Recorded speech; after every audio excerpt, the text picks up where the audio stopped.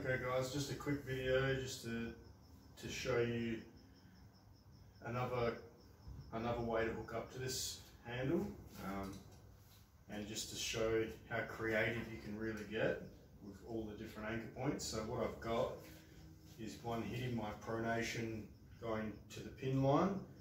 I've got one hitting my rise. I've got one hitting my bicep, and I've actually got one coming from the opposite direction, which is pretty much hitting my chop, and it's hitting my pronation at the same time as well, because these two combined are making this hand really kick down. So when you put the pressure on this, it's just hitting everywhere.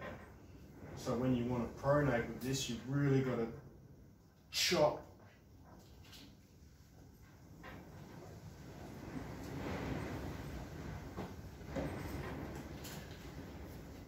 So yeah, I thought I'd just do this as a way to show you just how creative you can get.